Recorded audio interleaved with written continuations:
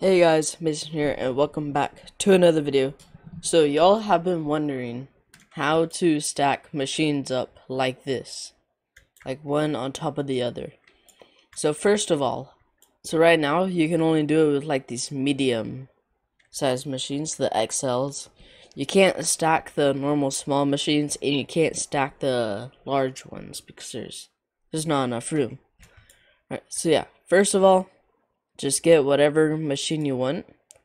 So for now, let's go ahead and press that right there.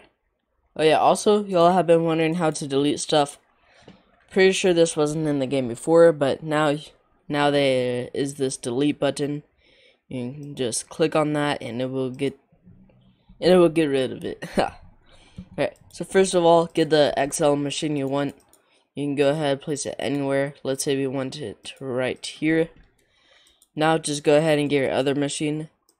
So it looks like you can only stack it like that, but if you keep clicking it, it will eventually go on top. So there's 8 spaces, 4 on the bottom, 4 on the top. So right here, 1, 2, 3, 4. Then if you just continue clicking it, then it will stack on top. So then you can just place it like that. Or you can go ahead. I don't think I can delete this one. Okay, well if I can't delete it, I'll do that and delete this one. Okay, so another way you can do it, you can just click this, place, and then it will just go on top automatically. You don't even have to click it. But let's say you want this emerald one like right here.